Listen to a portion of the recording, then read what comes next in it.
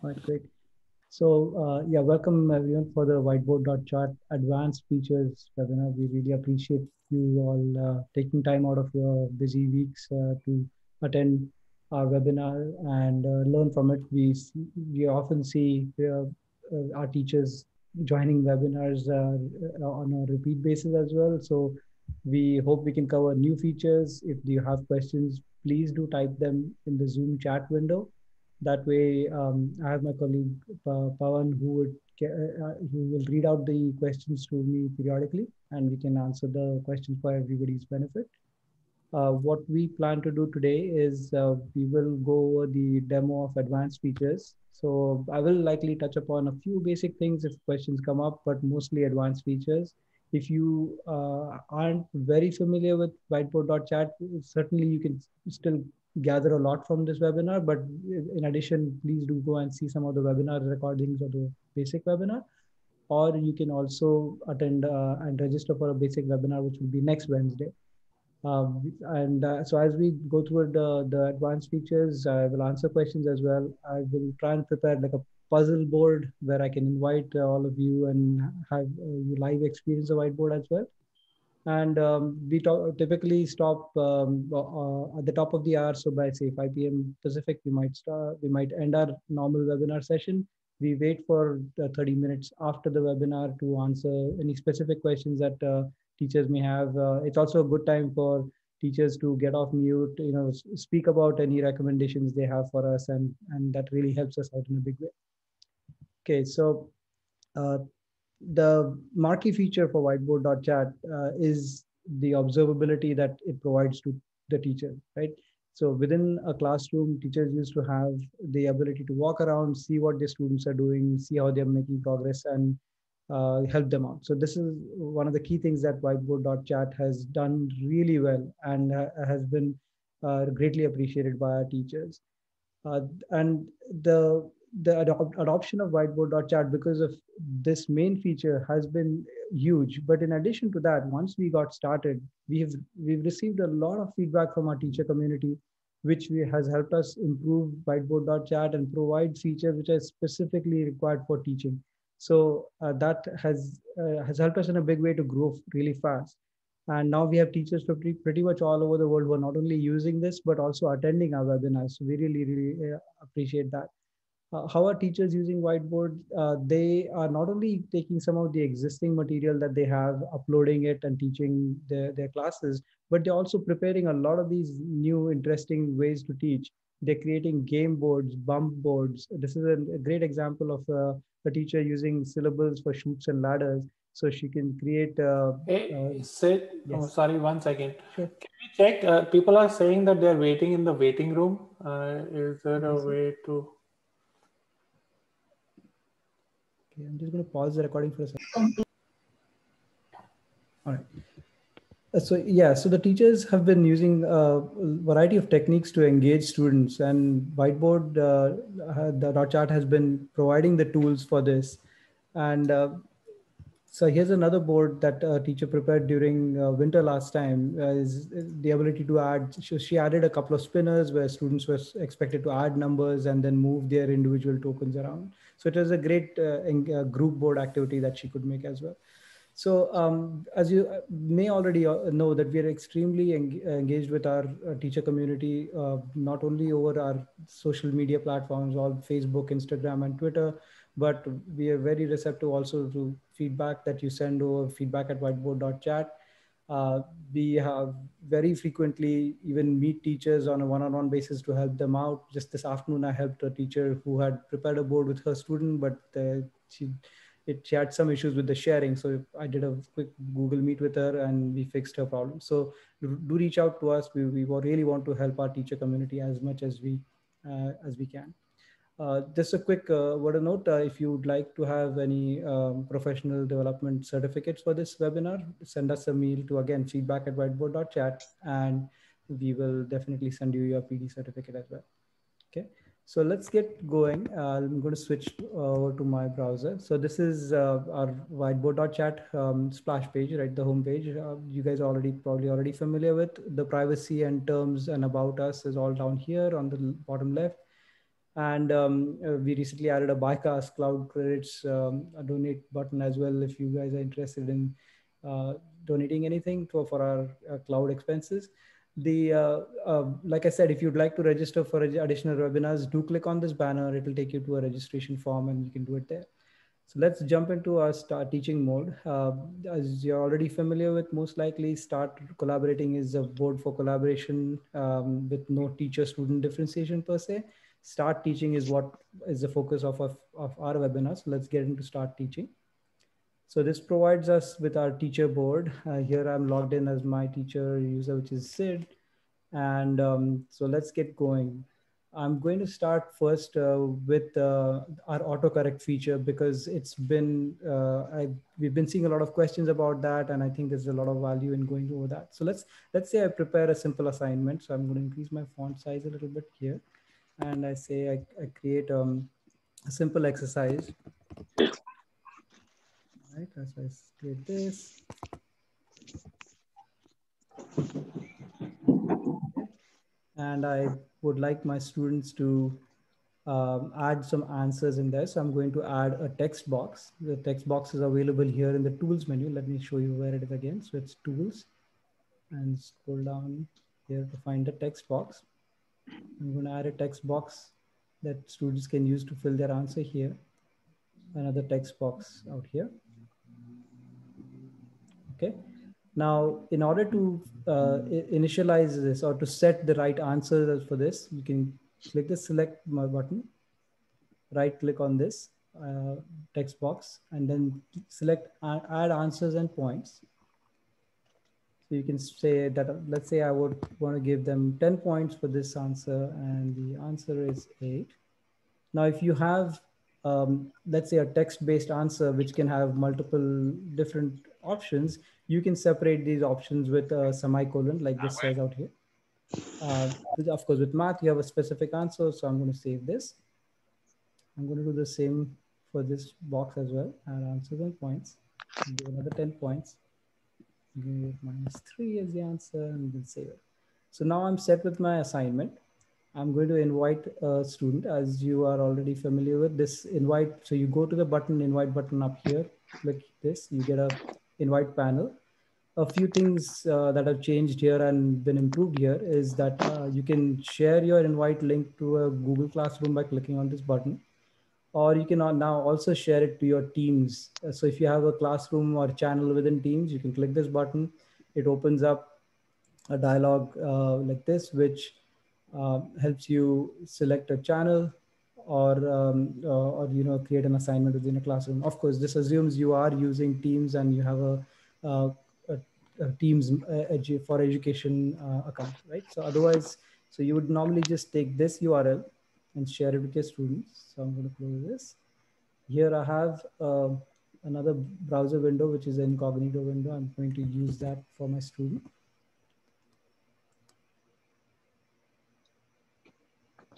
All right, so here's my student joining here. Now let's say the student starts to solve this problem. So I'm going to say, okay, 8. Okay, and let's say the student makes a mistake here. Right? Now, as a teacher, I'm going back to the teacher board. You have the ability to correct these boards. So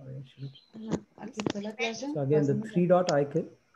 Let me just quickly mute everyone. No se demore nada, cerramos.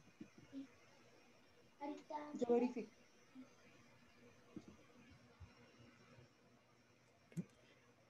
So yeah, let me go back here. So 3-dot icon, and then you can say correct all boards.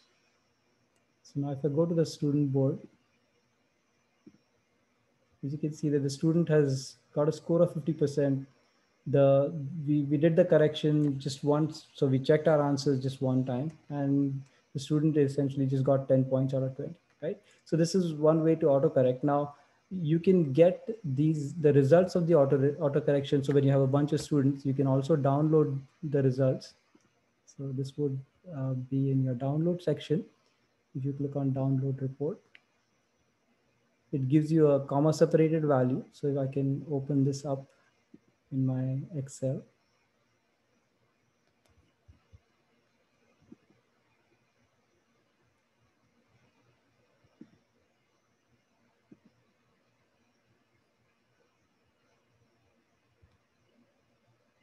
Wait a second while this opens up.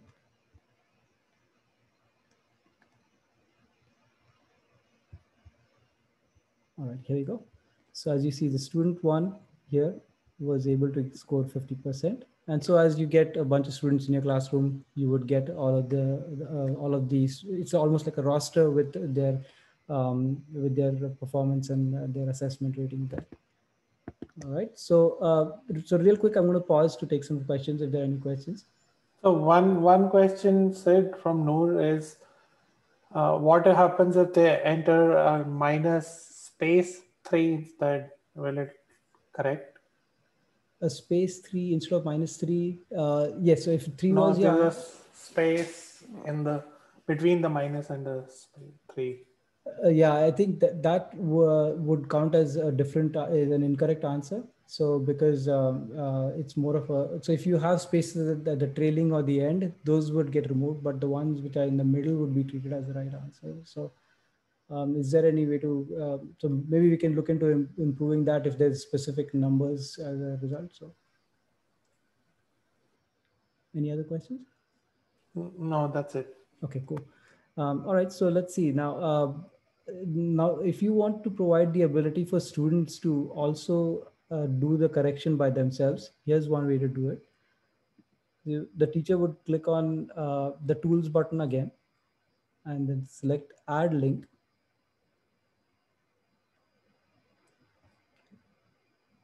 And the teacher needs to place that button. And now you have, earlier you might remember that the add link option had the ability to add a website link or add a link to a page in the book. Now we have a third option, which is to autocorrect. And let's say check answers. This is what I want to call this. So here I've got a button up here. Now if I go to the student view, the student also gets this button. And maybe it might be a good idea to put it a little bit on so you can see the results.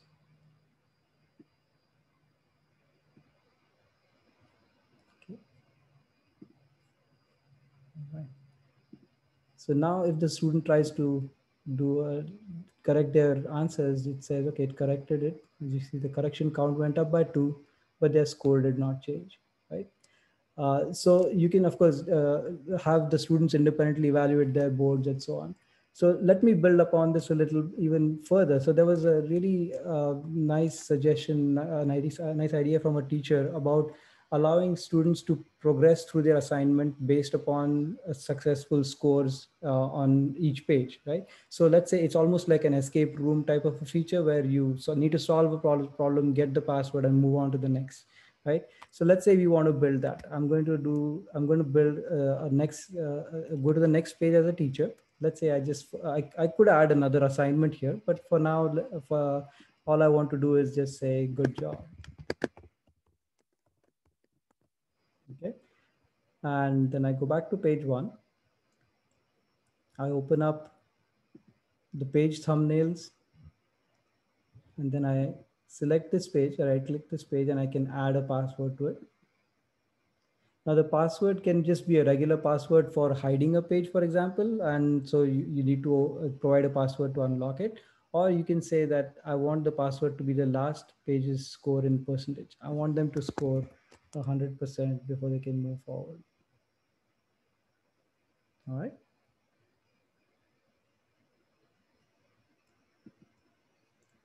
So I'm just going to go back to page 1.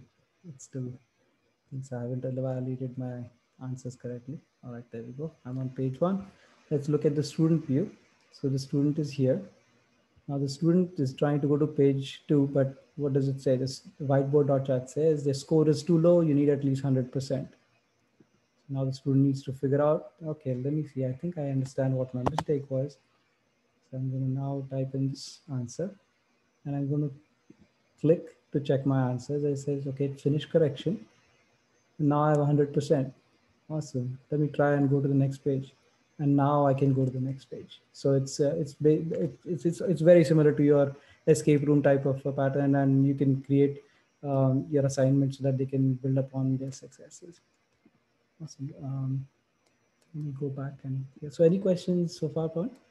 And Noor has another one. If I download the student board, will the results show on the board too? help direct the student to their mistakes? Download this. So you mean to say a PDF copy, you mean? No, I think, is that right? Yes. Yes, so. Yes, PDF. That's right. So the results can show yeah, so you can definitely then talk to the students to help them out with their answers and direct them for what their mistakes were. Yep. Okay, so let's move on to the tiles feature. So here's a few additions to that as well. So you can find the tile factory in the tools menu again. Click on this. Now, I think in previous webinars, we've covered some of the basic tiles like this. So teachers can create simple tiles and then of course assign some colors and things like that to them as well. In addition, now, of course, you can create, let me clear some of these out so it becomes easier to read. Now let's say I want to make cards out of these. So you can then select these options. So you can say students can move, so they can click the cards that they want, and you can create cards, just independent cards by themselves. So the students can see them as well. We go to page number 1. Okay. All right. And then here's another really cool option. So if you would like to make the cards as flashcards, so what can be done is you provide you input a semicolon between the one face of the card and then the other face of the card as well. So let's say just do these 2 cards.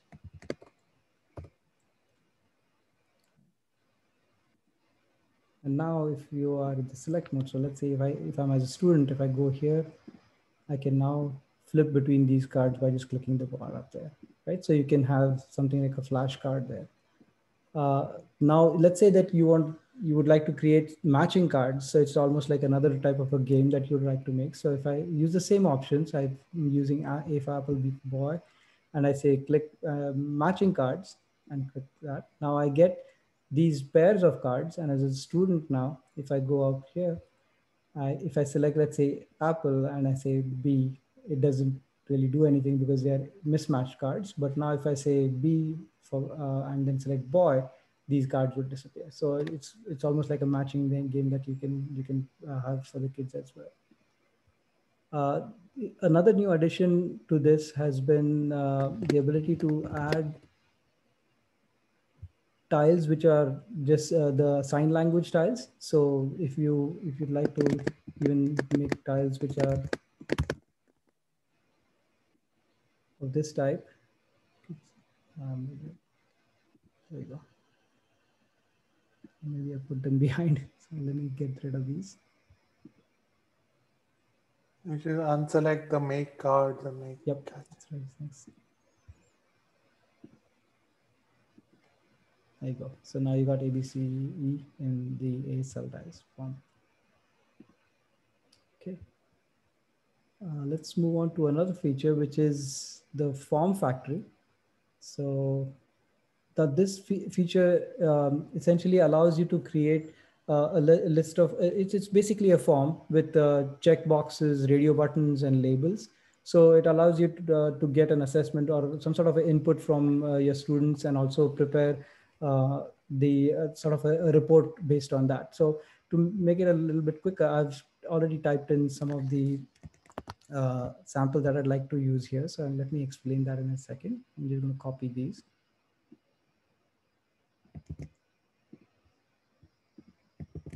So what I have done here is that there's a checkbox which will ask them, let's say I'm planning out some sort of a picnic or I'm some sort of an outing with the students. So it asks them, I will bring my own lunch, and it asks them their preference to sit. They would like to sit in the front, middle, or the back of the bus, for example. So and now I hit create. Or maybe I should have just cleared this first. So there's no overlap. I'm going to hit create again. So now I have the options that you provide to a student saying, I will bring my lunch. I would like to sit maybe in the middle, front, back. So let's look at the student view of this. Maybe I should just create this on the page. Let me just move this out Said you can just do the clear, it will clear it on the student board, on the student on board. the student board as well.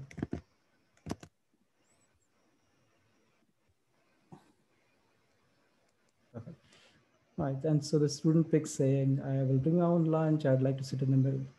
Right? And then as a student, as a teacher now, you can click on your results button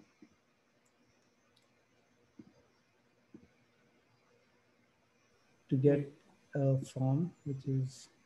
You didn't hit submit on the student side. I thought I did. Okay, let me try it again.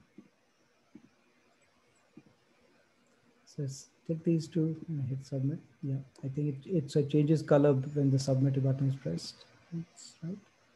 And I hit results. So now what I have, the teacher can get to see what the students submitted, plus like an aggregated version of their responses as well. You can also hide your student names. So let's say you want to anonymize this while you're sharing your screen. That's an option that is available to you. Okay. Any questions, Pawan? No. So let's move on to...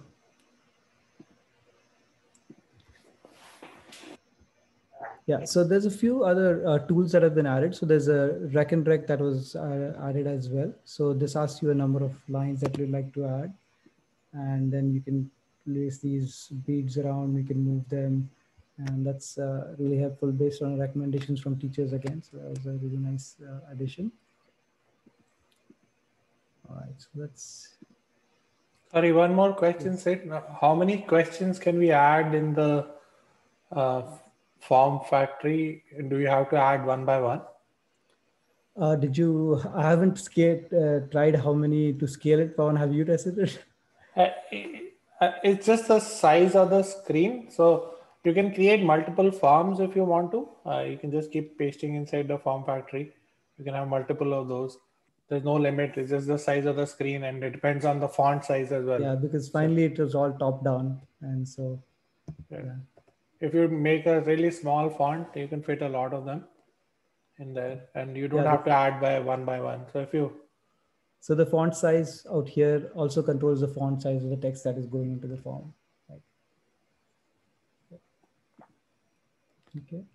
So let's look at another feature, which is our web embedding feature. So you may have already seen that within the tool section, you have the ability to embed a website, but there's you can now use that website embedding tool to also embed Google Sheets, for example. So I have a Google Sheet out here, which I just prepared for demonstration. It's a grade 5 science. It just shows them the scientific method, right? And now I want to include that in my board. Here's how you go about doing it. So you click on, so while you have your board, your sheet, you click on share. Now, one thing that's not very obvious here is that you can actually click on this particular panel and it gives you the option to changing the restrictions on this board. So I would like anyone on this. In the default mode, what you will see is something like this. You will see that it's restricted and only people with this link can open it. But what you'd like, if you would like to include it in a whiteboard, you can click on anyone with this link and view. Make sure it's a viewer so nobody can change it. And you copy this link, you hit done. Now I go back to my whiteboard, click on tools, website. So I drop it up here. Can make this a little bit bigger. Include that URL here. And there you go. So now let's see from the student point of view. The student is also able to see the same slide deck, and the student can navigate around and also view that deck as well. So this is another really useful way to use the website embedding feature. Okay. Another one of the features that we added, which I talked about a little earlier, is the ability to create puzzles. So let's take a look at that. So now you can use this feature on any image that you put into whiteboard.chat. Let's say I go and pick a Mars 2020 mission picture. So I just search for Mars 2020 images, and I am just going to take a snippet of this. I'm going to copy this image, and I want to make a puzzle out of that. So I'm going to paste it out here in my whiteboard. just to make sure that it fits very cleanly and that we have enough room to move the puzzle pieces around. I'm going to make it a little smaller. Make this a little smaller. Go down to here to the left. Now all I need to do is, so this could be any image, and you just go into select mode. And if you scroll down here, now you can see there's a new option here for make jigsaw. So once you select that, it asks you the number of pieces that you'd like to make out of these for the whole picture. So you can say 9, let's say, I said. And now here you have your jigsaw puzzle pieces there. Now you can, of course, shuffle them around and then make it a little bit interesting, right?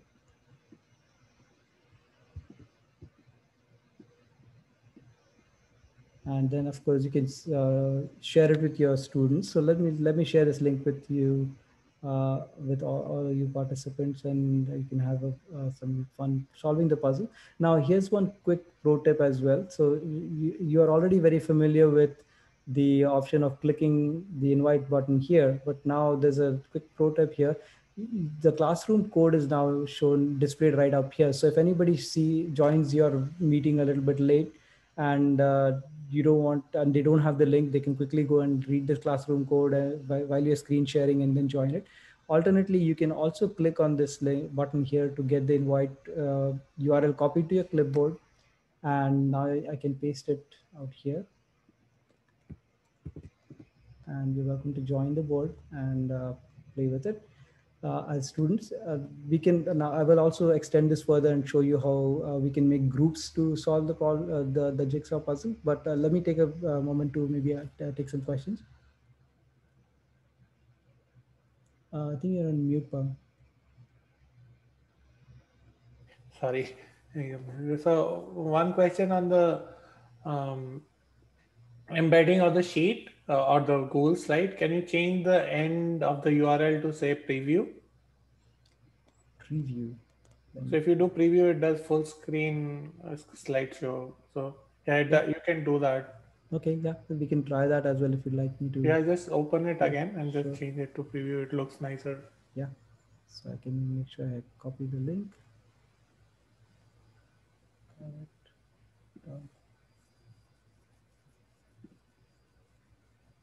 Tools.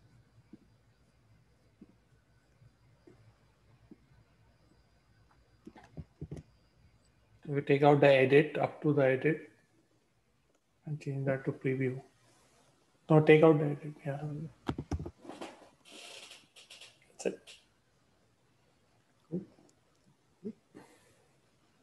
Yeah, you should be able to see this as well if you just go to the third page. Awesome. One more question. Yes. Can students clone the jigsaw pieces, or is it disabled automatically? So right now, let me show you. As a teacher, if I click on the jigsaw pieces, they're marked as students. They can move them, but they cannot clone them at this time. So they're already in the mode that you'd like them to be. But of course, if you, for some reason, if you'd like to change them, you can change these settings after creating the puzzle pieces as well. Okay. Any other questions, Paul? No, that's it. Awesome. All right, so let's then take a look at how we can create groups as well. So this is a common feature that we'd like to use. So if you go to the avatar menu up here, you have the option of creating groups. Now you can pre-create groups by just naming your groups this way and then pre-create them. So when you pre-create the groups, you and as your students join in, they will get asked along with their name. They would be asked the group name that they need to join, and then they would automatically be added to that group. Versus now, if you have students already in your groups or already joined into your board, then you can effectively or select which ones you want them, which ones you want to group. So let's say, for example, if I say my student representation, I can pick these students, have them in group 1. Right? I can create another group. And so as you can see, these icons change when the students are already part of the group. And so you know which ones are already assigned and which ones have not been assigned. So if I create these groups now, all of you who are on those boards, you will automatically be grouped and you can work on the puzzle together. Okay. Another thing that the announcement that was added recently to the group boards is that where you can auto create groups. So let's say that you want to add the number of students. So if you want to divide your groups into groups of or divide your classroom into groups of 5, you can just say I want 5. It says number of students in a group, so you can just say 5 and auto create groups. So as the students join in, they will automatically be dropped into groups, and then it will try to make them in groups of 5, of course. Okay, any questions, Juan?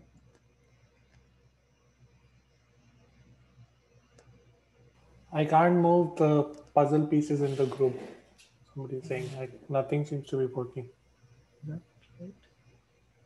right? You need to change your tool to the move and resize tool. Yeah, So so if you maybe I go, can change so if you go to as a teacher, if I go to the group gear icon, I can select my tool to be move and resize. And now your default mode is move and resize, and then you should be able to move. You may also want to try and hit refresh out here on the student board, and that will make sure that you have the right tool as well. So let me try that here. I'm a part of the group as well as a student here. So now I'm able to move these. Yeah, cool. Right, so we went through the puzzle, the prop, and yeah, let me just quickly also go over, oops, so let's say that when you copied an image, there's some part of the image that you do not want to keep as part of your puzzle. You also have the ability to crop the image if you'd like. So for example, you can select it and then you can select the crop option. Oh, sorry.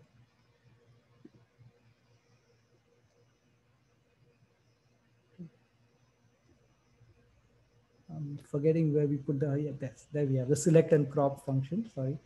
And now you can pick the, the board that, so let's say that you want to have a larger image of just the perseverance lander there. You can select this and crop this part. So that way, you know, if you pick any image from a website and embed it, you have the ability to even fix it here and then make a puzzle piece out of that. I think we've covered most of the other features. I think there's also the feature on drop zone. Maybe I should talk about that. So let me move on to page number 4, maybe. So a drop zone is basically just like an autocorrect, but it's for manipulatives. So autocorrect is a text box that helps you add text or numbers, right, or digits, alphanumeric characters. But let's say we want to add a drop zone, which could be used to, for example, count the number of coins, right? So let's say I create this drop zone and I add some manipulatives. So let's say I say I want to add 100 block, 10 block, 1 block. I'm just going to resize them so that they fit in a little bit more easily.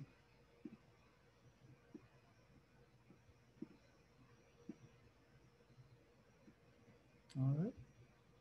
And now I want them to uh, be able to create or rather add the manipulatives so that they sum up to say 112.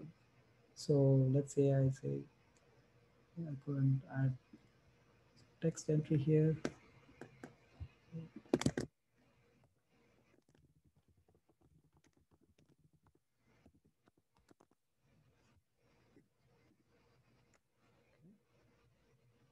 Move this around a little bit.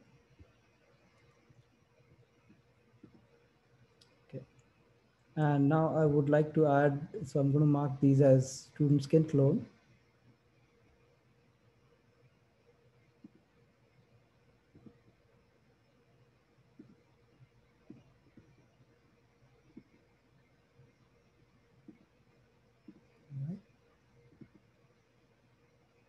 And so this is already the drop zone. So what I'm going to do is that I need to drop these objects in as the ones that I'd like, which would count as the correct answer.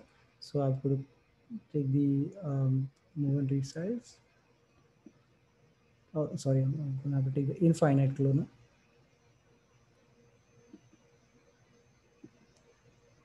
So I can take this like 100, 10, I got two of these.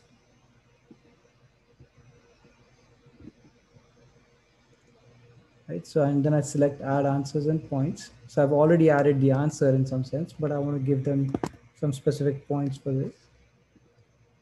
And that's it. So once you've added the answers and points, now this is good to go.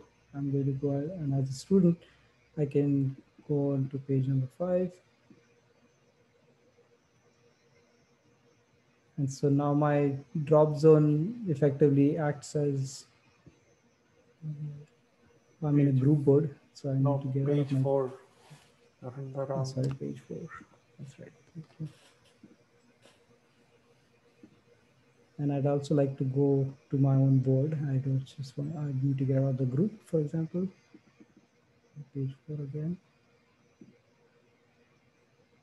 There you go. And now I can solve this addition problem right here. And I can also do the autocorrect, same sort of autocorrect functionality here. Right? So as a teacher now, if I go and say autocorrect all the boards, wait a second for it to correct, I think there are quite a few boards that you may need to go through. It says finished autocorrection. You can go to the student, and there you go. So that so you can use it for exercises where you want students to count coins and add them up to a particular number and things of that type. Any questions, Paul? Are you on mute again, Paul? This is crazy. People cannot go to page number 4 because you have it locked. Sid, can you change it to a password? Because you were demonstrating on the same thing. I see. Okay. So just right click page 2 and say add password and make it like a password of 1, 2, 3. Yeah, I just make it 1, 2, 3. So you can, maybe I could have even deleted that, but that's no. Okay. So still set to score. Are you able to now change to page 4? Yeah, now you can, if you want to go, you can just set the password as 1, 2, 3. You have to refresh your board. So.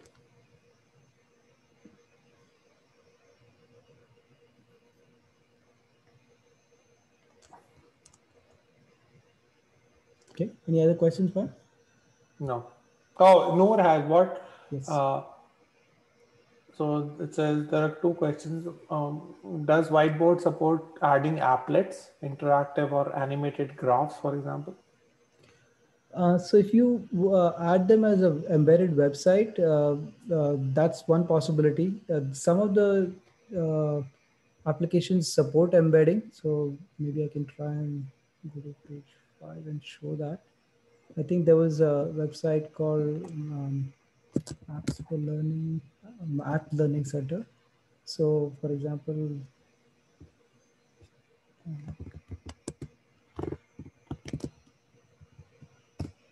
it's the .org. And so they have some apps here. So for example, there's a number line. There's a open web app if you try that. And I believe this website allows us to embed, because it also depends upon whether that website that you want to embed allows embedding. And if it does, then that will work just fine. But if it does not, then what you might see is it just basically renders a whiteboard.chat splash page here again. But this is just fine now. This way students can use this number line.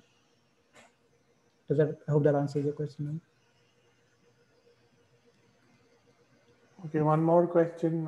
What if I autocorrect all boards and not all students were done? You can autocorrect it again. So that certainly is perfectly fine. And then you can then download the sheet again, and that will have the updated grades. And then does autocorrect grade handwritten answers or only text? Not yet. Handwritten answers would need a fair amount of for us to actually detect what the handwriting answer was. So yeah, so far it's only uh, typed in text that the students type in. That's it. Okay.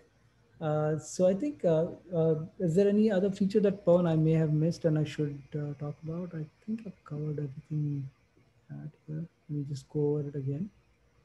There's also this feature to write software. I think we're trying to write prepare some documentation on it. So yeah, you can essentially, it gives you the ability to. I don't have some sample code with me immediately right now, but maybe I can look up. Just give me a second. So if we add a write software box here, so you can write simple programs that will help your students learn in general what sort of procedural language is, and how you can have fun by making the computer do things like add robots, move them around. So here's a sample program that I have. Oops. You have to change your font to tiny Yeah, before you put the. that's right. I should have added it before. Okay, let me get rid of this and okay.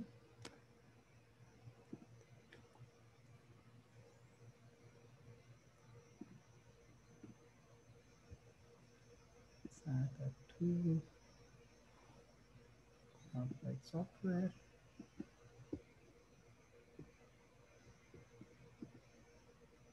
Okay, and you can have a duplicate box there, but that's okay for now. I'm going to have this program here, and I'm going to paste, close, and now if I run it, so this adds a robot, gives them positions, and then it starts to move them around. So we're working on some detailed documentation on this, so you can actually use it in your classroom as well. And yeah, if you're interested in just looking up our sample code, just write us an email at feedback@whiteboard.chat, and we can send you some snippets as well. Okay, let's see. There's few other additions that we made recently.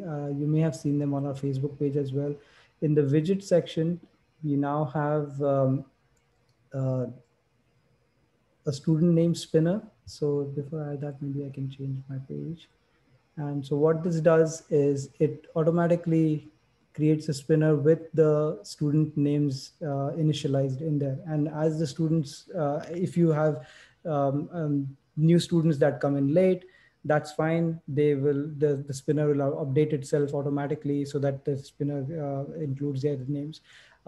Few things to keep in mind is that if you remove students, so as you may know, teachers have the ability to remove students from the open class board panel here, right, using these delete buttons. So if you remove them, those will not get updated in your spinner immediately. But if you delete the spinner and add a new one, that will again have the updated list of students if you'd like. uh, Again, you have the same controls of, student can spin and everything as well. There's a Question? there's a question about biology widgets. Is there a plan to add biology You widgets? know, we would love to. I think we just need the right sort of information from the teachers, and we would love to do meetings to figure out more information, and we can certainly work on that. Yeah, basically we like challenges. So if you come up with new things for us to add, we'd Yeah. welcome that. But we have, at least I have forgotten all of my biology. So you have to tell us what to do and we can do it. A few other quick things. There's one question in the previous webinar about this button, let it snow. So this is just for fun, just to increase engagement, nothing more than that. But if you'd like if you have suggestions about such things that help you increase engagement in your classroom, do let us know. We would love to add those kind of things as well. It doesn't necessarily have to be all instructional. There's another one said, can we add 2 spinners for one class? Sometimes too many student names in one class, it becomes crowded. I see. So here's the couple of things comments about that. So you can add two spinners. Both student spinners will be updated to include all the student names. We don't have the ability to partition the students automatically, but we can certainly think about that. But in addition to that, what I'd like to also point out is that you have the option of resizing this spinner as well. So if you've got too many students now joined in, you can certainly make the spinner bigger, and that makes it a lot more readable and usable. If that helps out.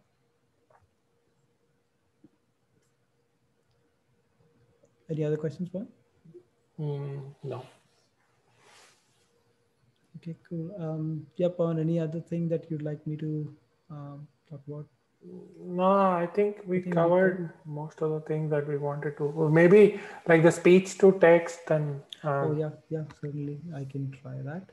immersive reader editing, maybe those two things. Yes, sure. So let's say we have I add a text box. Let me see if I can add something.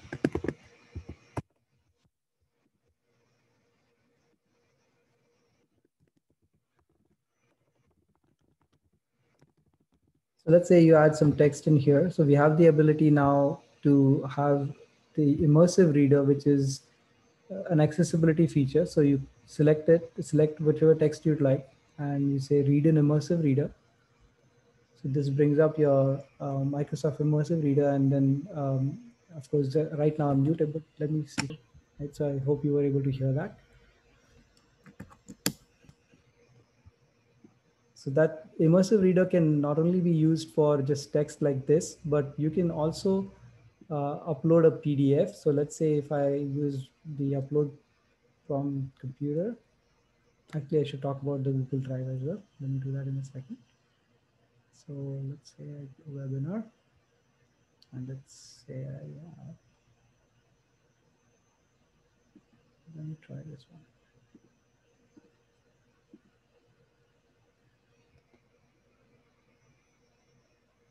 Okay, and you have the ability to also select a PDF like this, and let me see if I can add the so it can read PDFs as well. Now sometimes teachers do have run into an issue where it may be a scanned PDF, so it's not the actual text that you see, but just an image. And if you run into that situation, you can also select the PDF here, and you can say edit immersive reader, and you can change the text that is going to be read out. So you can just say, oops. Let's say I want to remove all that, and I just want to keep this. I say save. So now if the students go and say read an immersive reader, they will see your modified text only, right? So that helps you clean up things a little bit. So in case you have PDFs which were not set up correctly. Now, another option, you have another accessibility feature that we have added recently is the ability to do speech to text, right? So if I want to say, can you type this in for me? Right? So you have the option to talk about, to speak and actually make a dictation out of it. This also has the ability to do translation. So if you, let's say I want this to be translated into German, I'm going to speak in English, I'm going to translate in German. Oops, sorry, I shouldn't have it clicked. I wanted to hit the microphone there. Okay, so I got to select this and let's say, good morning, how are you doing today?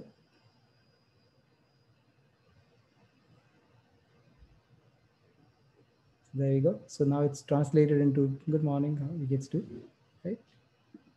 So we have the translation feature as well.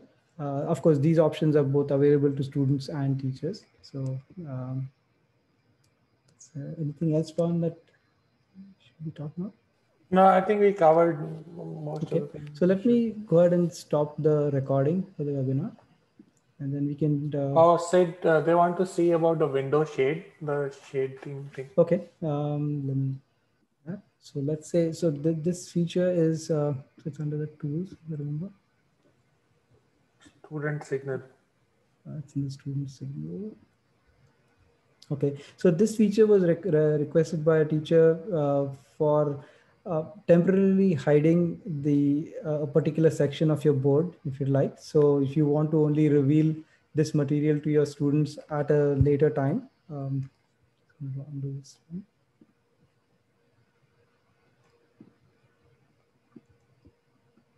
Okay, so I'm on page 8 here. Let me go to the student board. I'm going to move to page 8.